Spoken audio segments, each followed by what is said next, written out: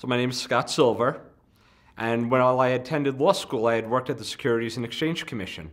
Afterwards, I was fortunate to get a job on Wall Street, actually on the defense side, representing a lot of stockbrokers and brokerage firms. And I spent the first few years of my career representing the industry. In 2002, I had an opportunity to move to Florida.